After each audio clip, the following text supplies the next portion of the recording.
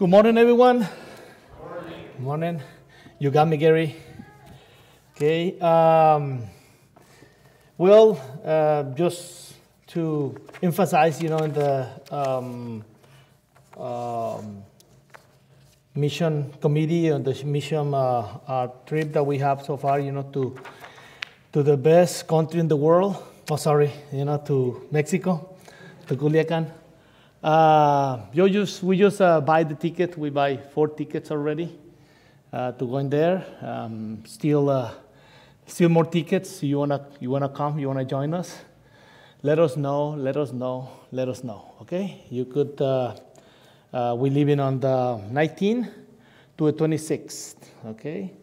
So could come and join us. Okay? We wanna pray. I wanna pray for the situation, that happening around, with the COVID situation that we think that will be over, and then now getting high, and then, come like that. And also for the families of the week, we have here Marlene and Jolene Nystrom and the whole family. Okay, this is the family of the week. So please, be with them or talk to them or pray for them during the week. Also for Beauty Poe, okay? So I want to pray for them, but also for the situation. And sometimes, even though we're not sick, it's a lot like attention. The people around, they close the schools. And also my kid, start having some coughing. And it's like, oh, no, again. But we went to the doctor, and then they do the test. They say, no, it's strep throat, yeah, something like that. So, yeah, but you don't know, and it's already like that. You're kind of like, even though you're not sick, you're always, like that. So we want to pray for that, that God, giving us comfort and help us with that. Could each of us, react differently. And the thing that I want to touch today is how can we react, with different things. So anyway, I want to pray. Father, I want to pray for all the people who are here, all the people who could make it, and that you prepare the heart also for people who are kind of seeing us through the internet. We pray for them, and if for some reason they couldn't come, please be with them, be with us. Touch your heart, be with them, touch your heart, and then we could be together and do your will. Also with this situation with the COVID, that you take control, and we understand that each of us have a different point of view or different way to action, and we want the people we agree with us, but sometimes it's not like that. So you just be patient. We could be patient. We could have those. Fruit of the Spirit, that we need, to deal with these things. So we need you, God, and we want to do your will in this situation. Also for the family of the week, that we only not praying today, but we start praying, during the week, and they could feel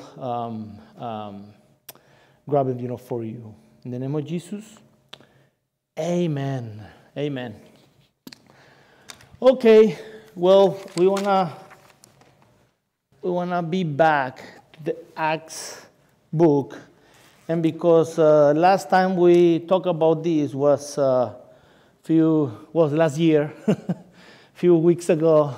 I wanna give you a little summary, so those ones who's kind of like where we are, but we are in Acts 11, okay.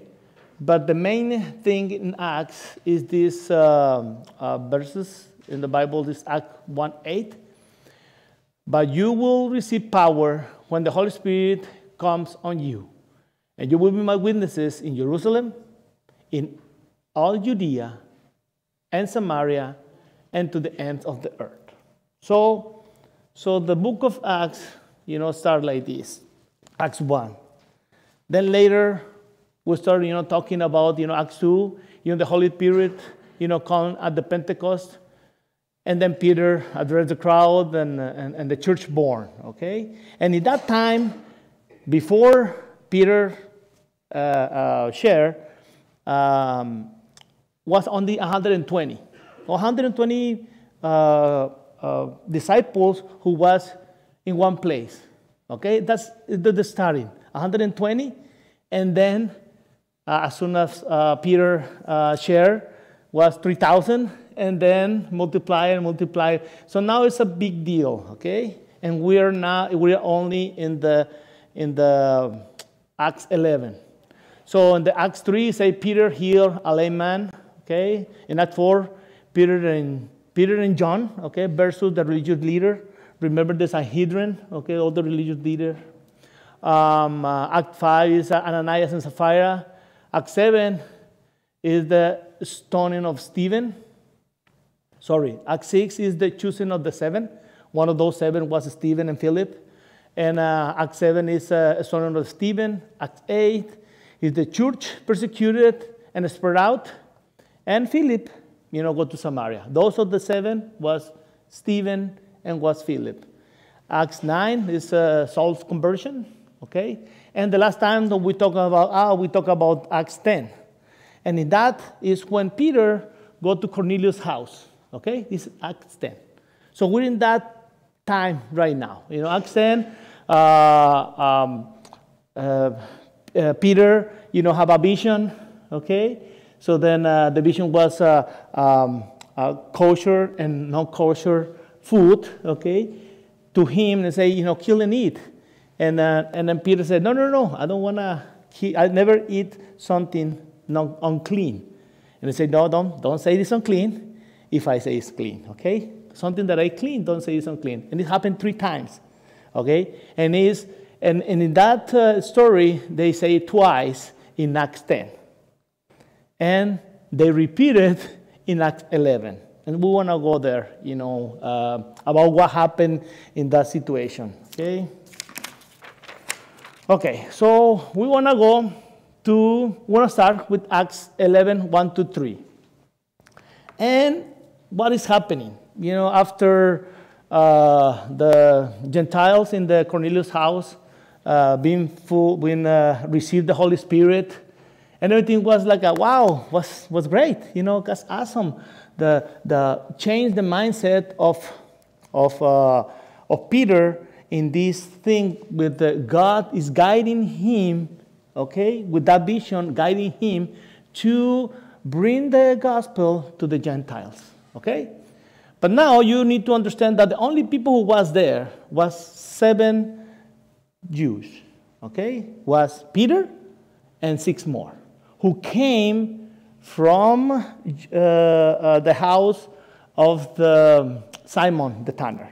Okay, they go all the way to Caesarea, and they're right now over there. Then from Caesarea, they go back to Jerusalem. And when the 7 arrive to Jerusalem, what is been happening? And then disappear. Acts 11, 1-3. He says, the apostles and the believers through Judea heard that the Gentiles also had received the word of God. So when Peter went up to Jerusalem, the circumcised believers criticized him and said, you went into the house of uncircumcised men and ate with them? So Peter go do what the Lord, that God, tell him to do. And when he's coming back to Jerusalem, now the other apostle and the other disciples was criticizing him. Like, really? Really, what you doing? Okay. Why you do that? Okay. So like, wait a minute, I'm doing God's job. An angel, was appearing, and I'm trying to do what God tell me to do. But these people, it wasn't happy. I would say, the apostle, they didn't understand. The apostle who was criticizing Peter, they didn't understand why he was entered to that house. And not only entered to that house, this Cornelius house, but also eat with them. It's like, why you do that? In some way of thinking, the disciples said to the Peter, you are supposed to be a faithful Jew, and you associate with Gentiles and even eat with them. This offends these Christian Jews. So they contend with Peter. They didn't agree what the Peter was doing. They focused more in what the tradition, says, instead of what that God says. And they was angry about it. They're like, why you do that? You shouldn't do that. Okay? And then Peter, being Peter, we want to check how Peter take this. Okay? But I want to ask, before I continue, I want to ask, have you ever tried to do something good and was taken in the wrong way? Have you ever tried to do something, good for some others and it's taken in the wrong way? I think all of us, have that kind of situation. One time I was in YWAM, and then I just arrived from Mexico. Okay, so I didn't understand so much, the culture here. So I like sports. So then there was a hockey, who was being on the TV. I don't know anything about hockey. I don't know the rules in that time. I don't, see hockey. They don't pass in the TV in Mexico, so I don't know. But there's a person who is a neighbor, who live in front of my house in this quad apartments, in front of my house, who he loved hockey, but he doesn't have DirecTV. Okay, and in that time I had DirecTV, so I want to make you a favor. Okay, I want to go over there, invite this guy to be in my house. He's hockey, the Wild gonna play, so he's gonna see the game, and then it doesn't matter if I don't understand. Maybe he could explain, but for me, the only thing that I want is to have a relationship with him. Okay, this is what I was thinking. So then I go over there, knock the door, and then he opened the door, and he says, and I say, hey, the Wild is playing right now. You want to come and see it? Okay, and we have some, things to eat and, have fun. And he say, oh, no, I'm reading. Okay. And then he closed the door. So then okay, so then I go back to my house. And I'm trying to understand what is happening. In my mind was, reading for him is better to spend time with me. Okay? Number 2 is reading. Really, reading is more important to watch a game? Well, for someone, yes, okay? But I was thinking in myself. And really? Oh, man. So since that time, I don't want to be close to that guy because he rejected me. Okay? The thing that I don't understand, I don't have the whole package, the whole information. The reason why he's reading is because he was studying in Bethel. Okay? And he need to read because he need to put his homework, okay, to give, to essay, okay, to give. But he didn't explain to me. He just say, I'm reading. So I take it in a wrong way, okay? And in that time, without wanting, even though we're working the same organization, we work in Y1 together, was a barrier between him and I. That when something's gonna get together, I prefer not to join, and not because he don't want to spend time with me. You know what I'm saying? Okay? I see this situation as a rejection, for me. Maybe it wasn't like that, but I take it that way. And of course, the guy downstairs, okay, is happy with this. So, wait a minute, I don't even like hockey, okay? Sometimes I watch not only hockey, but I watch with the people from South Africa. I watch rugby. I don't understand either, but I watch with them because I want to have fun. Cricket, handball. People from Norway, they really like, handball, and I didn't know that. So I watch sports, but only because having fun with the people is more important the people than even the game. But when he do that to me, then I put a barrier, and I don't have a relation. I don't want a relation with him. Not only I don't want to try at all. And then I miss to have this relationship with him. Then he left, and I was thinking that's okay. Then later I understand, why he said that to me, but he didn't explain. So I was like, oh, okay.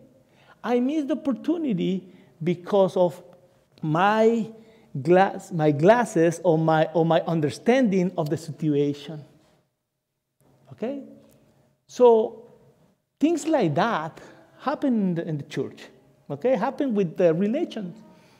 You do something, think you go to do something good. It doesn't go the best way. And then what you think? It's the last time that I do this. Or I don't never want to sign for this. Or I don't want to give my point of view. Or you name it. But those things happen when we're around. Because we're thinking, wait a minute, I'm trying to do my best. I try to do my best idea, my best thing, and doesn't take it. Oh, man, I don't want to do it again. Is that pass for your mind sometimes? When that happens? I don't want to do it again. Why? I have to. And you didn't even talk about it. You just leave it like that, get your information through your glasses, okay, and leave. And if that situation, you never talk about it, okay, it become like a barrier between you and that person, or barrier between you and that group of people, or between barrier of you and that church, okay? Sometimes it's like that. How many people, was here in this church that it wasn't with us today? Maybe that happened. Maybe not a problem with God, maybe a problem with somebody else. And that happened, okay? And this thing happened also 2,000 years ago, okay? It's happening to Peter.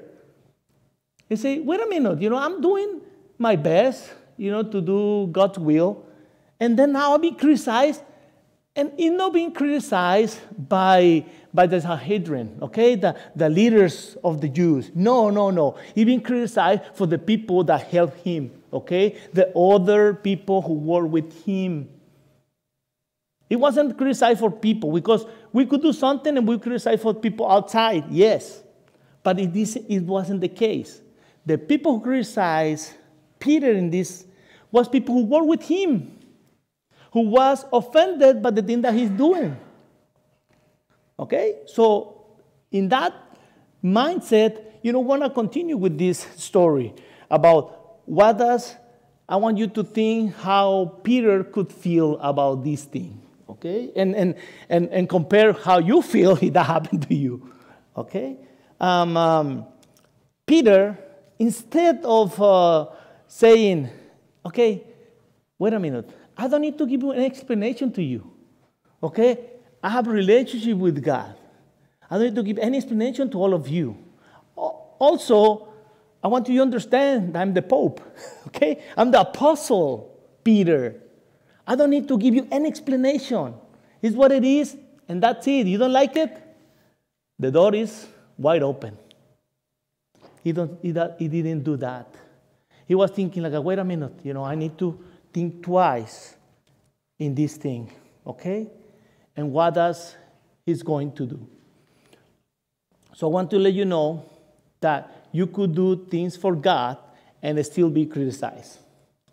Now, when I give you the example of me and the other guy that I invite, to see hockey, an angel doesn't appear to me and say, invite him. No, it wasn't like that, okay? I don't want to compare what happening to Peter with what happened to me, okay? I'm just saying an example of when we're trying to do something good and doesn't go into the right way, okay?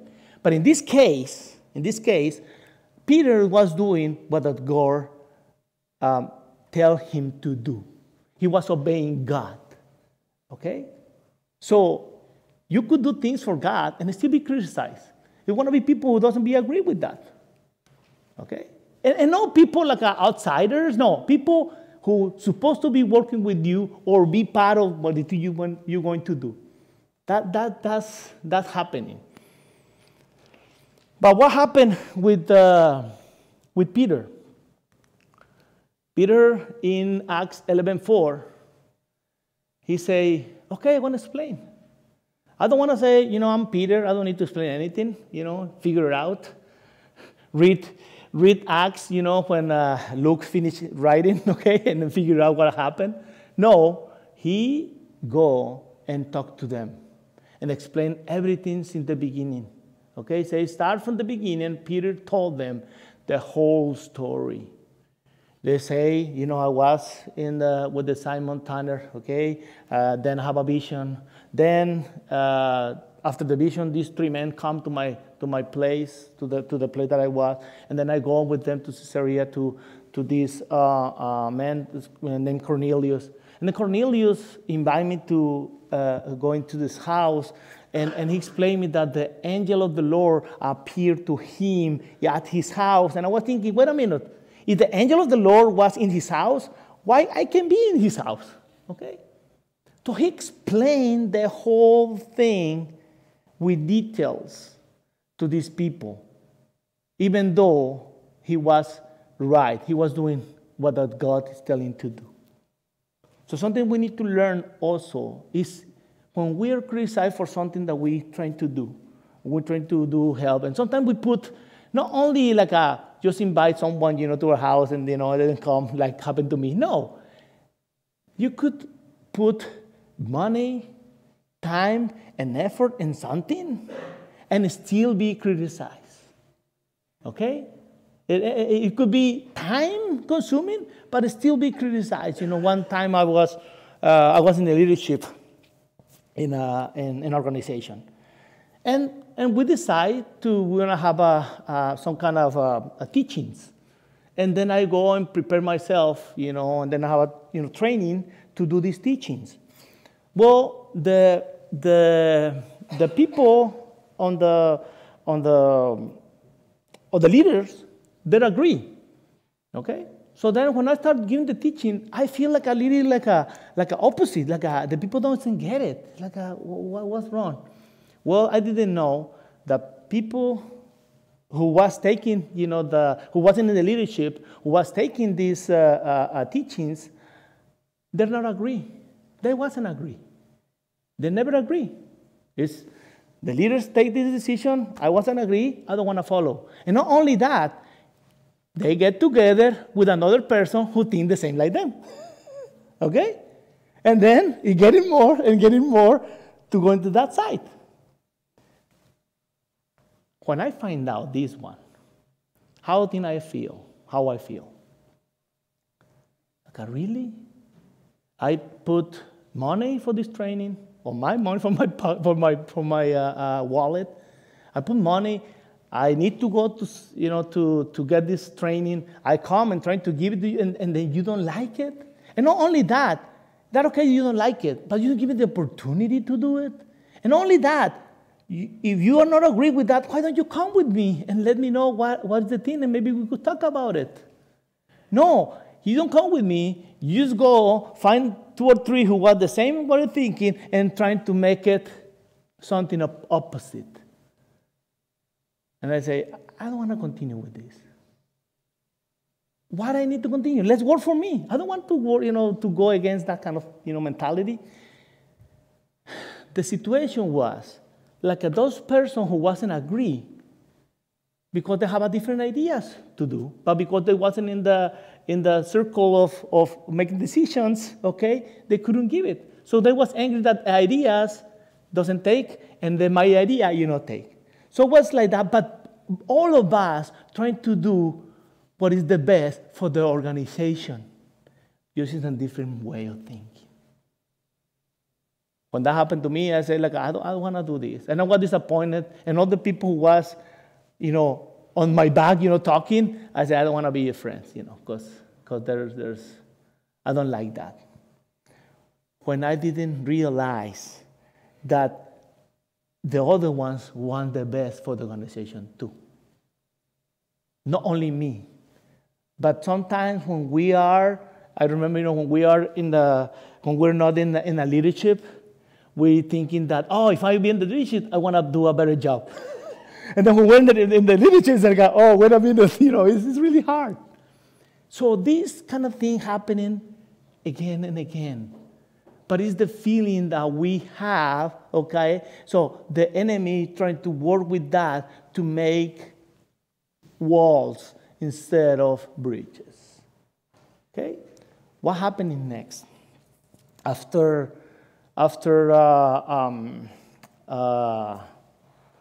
Peter explained everything to them, he don't let his pride get in the way. Peter says, I want to explain to you the whole thing, okay? I don't want to say, yes, I'm Peter, you can say anything to me.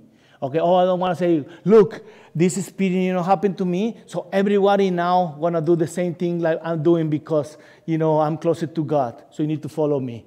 He doesn't say that. He just say, this is what the vision that I have, this is what the Lord told me to do, I just obeying, okay? And understanding that it was hard for him in the beginning, and understanding that the vision that he had, the other disciples didn't have that vision. So he need to explain the whole thing. Okay? The experience was with Peter, but the other one who was in Jerusalem don't have that kind of vision that Peter had. Okay? So they need to explain to them. Now, who does Peter explain? Explain to those one who wants to do the best. Okay? Those one who want to follow Jesus. He go to the Christian Jew. Okay? The Christian Jew, he was explaining to them. Okay? Not to all people around. No, those people who are supposed to be want to do the same thing, working together, he come and explain everything because he says, they didn't experience what I experienced. So I want to let them know what happened. Okay? If we let our pride, okay, to be in the middle, that happened to me, okay? When you let your pride say, wait a minute, okay, I'm not enough for you, okay? So you don't want to be to my house, okay? I put a wall without knowing that was my pride instead of understanding and ask more questions. So I lost the opportunity to have a relationship with somebody else because my pride was in the middle. Don't let our pride, be in the middle. Let's learn from Peter that Peter doing what does God tell him to do. Peter obeying God's will. He was humble and don't let his pride be on the way. He explained everything to them because he understand that was hard for them to understand. It didn't have that kind of vision or experience that they been having. So if we misunderstand what we think that we're doing, let's explain it. Instead of saying, I forgot it. Just forget. Forget it. That's okay. I want to. No, that's okay. Forget it. When we have that attitude, the things not going to go together. Okay? What happened next? When, and it's so smart, Peter. I don't know, he know that he's going to have a kind of problem later on. So he bring 6 men, okay? In the Acts 11-12 says, the Spirit told me to have no hesitation about going with them. These 6 brothers also went with me, and we entered to the man's house. Okay, what is happening here? He's telling them that the Spirit told me to go with the 3 person who was at the door in the Simon the Tanner, in the house of Simon the Tanner. These 3 person, the Lord told me to go with them. But I don't go by myself. I bring these 6 men with me. Okay, this one that you see over here, these 6 brothers also went with me. And the 7 of us get into Cornelius' house. Okay? So what's really smart? Bring with them people, okay, who have that kind of experience also. So another thing that we could learn from here, you want to do something good, maybe for the community, for the church, or for something, find some others, okay? Find a group, okay, and do it together, okay? Sometimes we think that we're the Lone Ranger, yeah, Lone Ranger, Llano Solitario, yeah, the Lone Ranger, that I could do by myself and I could do it, and it's good. They figure out, they understand in the end that it's good. I said, no, trying to find others. God wants to work with others. When you do your own decisions, when you do everything that yourself, you don't want to explain anything, they say, no, me and God. And they say, oh, because I have a good relationship with God. If you have good relationship with God, you also have good relationship with others. If you don't have good relationship with others, don't say you have good relationship with God. Because it doesn't match. Okay? You get good with others when you go good with God. Because we want to guide you to have good with others. This is the cross. Okay? It's good with God and good with others. So when you have good with God, you could be good with others. When you're not good with God, it's difficult to be good with others. I normally, happen to me that when I remember when I do my quiet time, I spend time with Him. The things will go better with others, okay, especially with my wife. But if I don't have time with the Lord, or I don't have a time with Him, connection with Him, the things getting a little bit harder and harder. Okay, everything is like it's a big deal. Everything's a big deal. So then when you go to the point I know why. When was the last time that you spent time with God? When the last time that you go to the Bible to be with Him? When do you spend, those time, with God? When that doesn't happen, you have the fuse is short with others. And especially with people who are closer to us. Okay, my kids, my wife, they know better than the other ones, okay? So I want to let you know that as much as we have a time with Him, we could have more of a relationship with others. So then Peter, bring these men and say, look, they experienced the same thing, okay? It wasn't only me, okay? It was them too. And then, what else? In Acts 11:15-17. As I began to speak, the Holy Spirit came on them as He had come on us at the beginning. Then I remember what the Lord had said. John baptized with water, but you will be baptized with the Holy Spirit. So, if God gave them the same gift He gave to us, who believe in the Lord Jesus Christ, who was I to think that I could stand in God's way? What happened here is Peter explained to them, when I start talking, when I started with my sermon, with my preaching, then the Holy Spirit be on them. And I go, oh, wow. So they say, if God give them the same gift who give it to us, so I don't want to be in the middle. I don't want to be in the middle. So the other people who was kind of criticizing Him start getting it, okay? When in the beginning when Peter says, yes, we get into the Cornelius' house, and they say, now you're accepting that you're doing bad things. You're accepting it. No. Let me explain the whole thing. Okay? So then when he start telling all these kind of things, then they get it.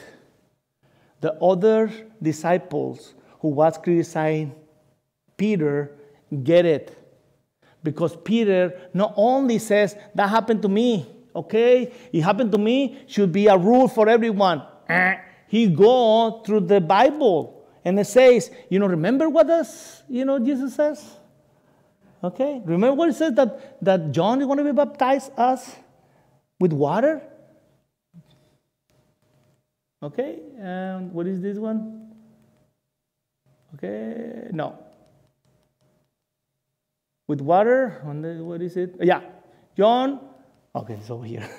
John will be baptized with water, but you will be baptized with the Holy Spirit. When Peter says this, he's going to the Bible. He's going to know what I say.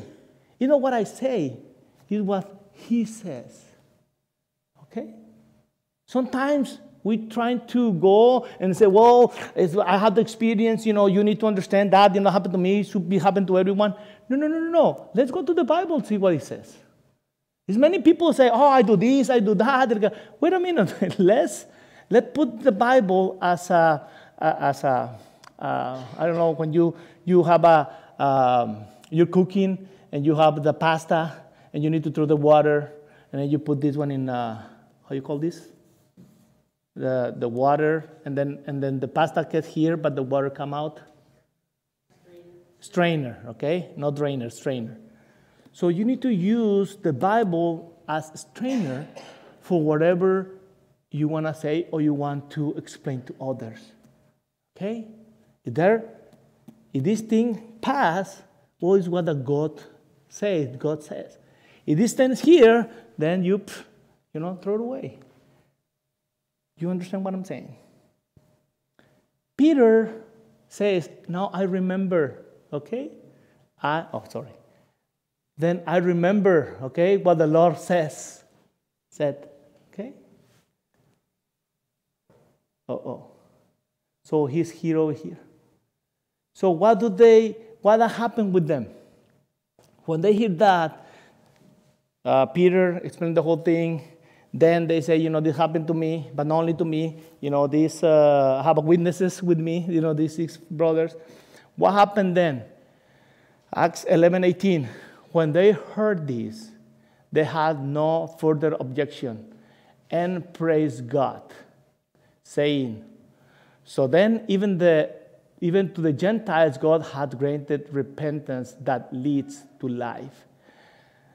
So just imagine, after Peter explained the whole thing, then was silence.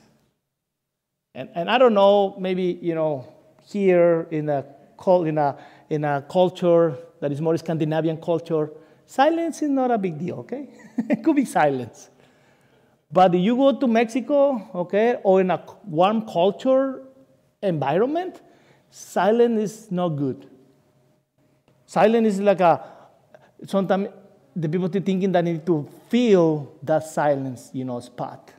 And it's always noisy, okay? When I was in Jerusalem, they're like talking and talking. So imagine these Christian Jews to be silent. It's like what they was thinking, they start thinking in what Peter says. And they say, wow, okay, wow. They come to a unity. They figure out that experience that Peter had because of the Lord.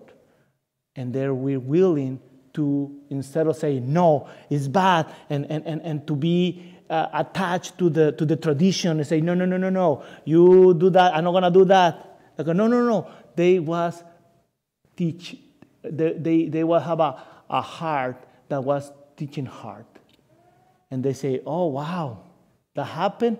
I want to embrace it too.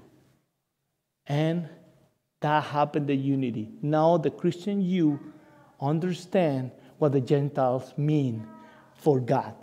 You know what the Gentiles mean for them, okay? Because it was need a process, but they understand what the Gentile means for God. And that's when the unity comes. When first they have a problem, okay? What's a problem? But then they be able to explain. And they say, oh, wow, makes sense. And then they bring, the Bible and say, I remember, the Bible says this. Like, oh, wow. Okay, now we're in agreement. Now we understand that us, trying to obtain the same thing. We're trying to do the good things together. Just sometimes we have different wire in our brain, and we think differently. And then when they was silence, they understand now there was unity to come to that place. And all the things that happened before, they're worth it for this unity. Because you will see in the next chapters, okay, what happened with that unity. Okay? The point number 3 says, unity is worth the extra effort. It's good to work in that. Instead of saying, oh, it happened, a long time ago, forget it. But if you don't see that person the same way, it's things, inside. There's things that you need to, talk about. Or things that you see as a victim that it was unfair, what the people do to you or things like that. It's okay to bring it on, to heal, or at least, to go to the Lord. But you need to do something with it. Because the unity is way more important than our differences. God created us different to us. Each of us, we're different. And depend what we do since we're born until now, we have more stuff. We put more stuff. So we have a different point of view. And the thing that God wants is to use this different point of view to help each other to obtain things together in a better way. No, to use this point of view, different point of view, to get another person who put the thing of view, oh, this is me against them. No, He wants that we put everything on the table and that we work together to obtain something. And you will see, okay, in this book, in the book of Acts, what coming after this unity, after this understanding. Okay? So let's pray. Father, I want to tell you thank you, for be able to spread that with us, to bring this, personal perspective, with the life of Peter in this passage. I want you to think in us and work in us. If there's something that we feel like we're trying to do good and it's taken in a bad way, that you could guide us, to heal. You want us to be better with you, to have a better relationship with you. And sometimes, we kind of grab these things and we don't want to let them go. Please, work in our hearts. In the name of Jesus, amen.